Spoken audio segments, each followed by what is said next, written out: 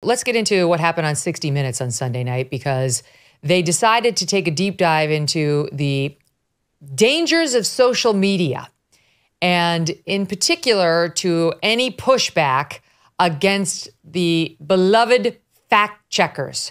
Who are these people? I don't know. They're in these like think tanks out in Silicon Valley, and they've decided to tell us what's right and what's wrong, and we are supposed to listen to them. And if we or Elon Musk do not listen to them, we're all doing the wrong thing, because somebody died and made them ultimate arbiters of truth. So here's, just to set it up, Leslie Stahl talking about how awful social media is on Sunday, side 12. Confronted with criticisms and because of cost cutting, platforms began downsizing their fact-checking teams. So today, social media is teeming with misinformation. After Elon Musk took over in 2022, most of its fact-checkers were fired. Now the site is rife with trash talk and lies. Little would you know that this, said to be footage from Gaza, is really from a video game. Eventually, ex-users added a warning label. Now the site post-Elon is rife with trash talk. Why does she care about trash talk, first of all? And lies. Unlike before Elon, when you could go out there and say, COVID started in a wet market because of animals, and the vaccine will prevent the spread of COVID. You could say those things pre-Elon, when we weren't allowing the lies on Twitter. It's weird how she doesn't actually go into that. What lies exactly? Like what? Let's get into it. The whole notion that there's a group of fact checkers at Twitter or anyplace else who get to tell us what's right and what's wrong. I love what Elon did with the community note. The community notes are now my favorite part of Twitter.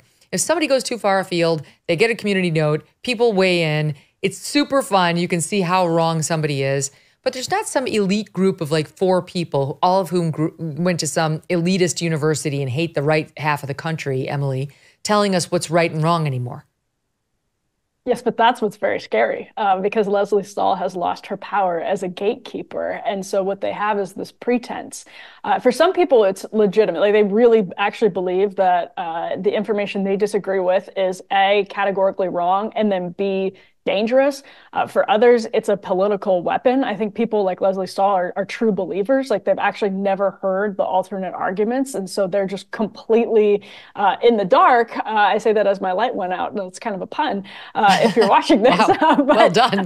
Leslie Stahl, she's lost her power as the gatekeeper of information. And which, by the way, it's just stupid, because what people post on social media, they used to talk about at bars. Like, this is also what's much worse about social media than the disinformation, is that it has us all addicted to screens and phones in ways we used to be talking at bars and on the sidelines of our kids' soccer games or whatever else, sharing plenty of disinformation. Like, I know it was a long time ago, but there are all kinds of people saying completely false things in person, still are.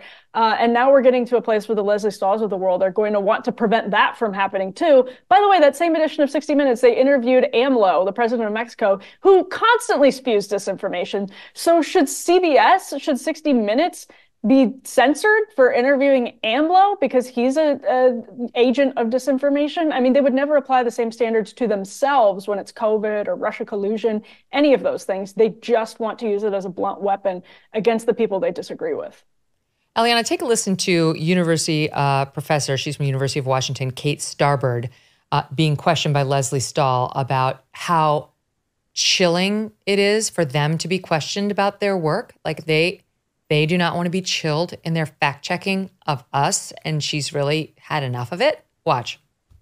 Are researchers being chilled? Absolutely. This campaign against you is meant to discredit you, so we won't believe you. Absolutely. It's interesting that the people that pushed voter fraud lies are some of the same people that are trying to discredit researchers that are trying to understand the problem. Did your research find that there was more misinformation spread by conservatives. Absolutely. I think not just our research across the board looking at the 2020 election found that there was more misinformation spread by people that were supporters of Donald Trump or conservatives.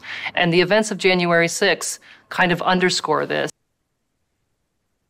It's amazing. Part of me appreciates 60 Minutes just leaning right into its bias over the past few months. Like, just show it. Let it fly. We all know it's there, but normally they try to hide it a bit, Eliana. No, it's, how about the conservatives? They're the worst, aren't they? Yes, they're even worse than you think, says the lady at a central casting from the James Carville quote. She's the one that he's talking about, Eliana.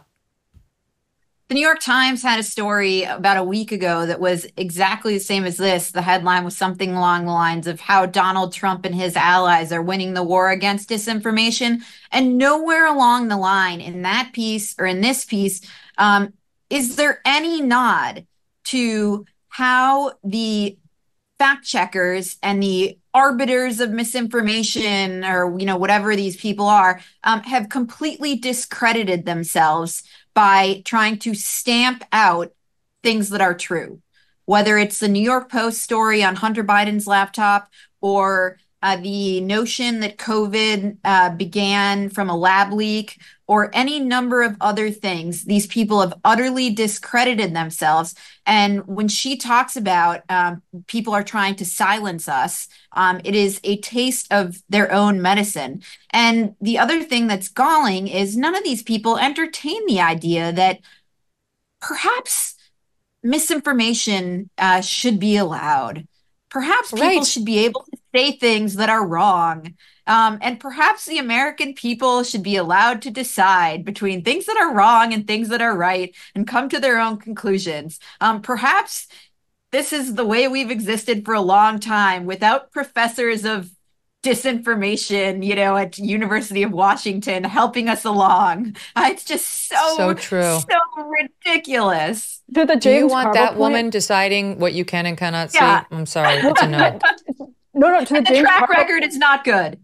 It's funny because actually Barb McQuaid and another host on NPR, Barb McQuaid is on MSNBC, but she was talking about her new book on NPR last week, to James Carville's point about how NPR has these lecturing women on it constantly, talking about how the First Amendment is not absolute. And by the way, these are two people who work in media, one of whom is an actual journalist, talking about how the First Amendment is not absolute. You've never had the right to spread disinformation. Real information is dangerous. And people like Matt Taibbi, Michael Schellenberger, Barry Weiss are just all cranks when they talk. They're just all Trump-addled MAGA cranks when they talk about even the New York Times being censored by the government at one point during the 2020 election. I mean, it's outrageous. It's an outrage to the industry. It's an outrage to journalism.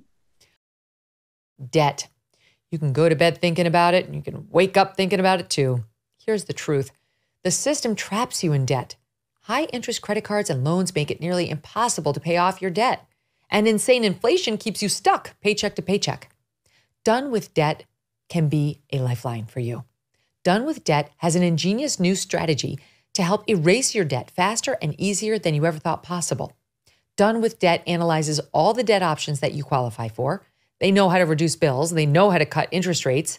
And their skilled staff of negotiators know how to get debt out of your life permanently, without bankruptcy and without a loan.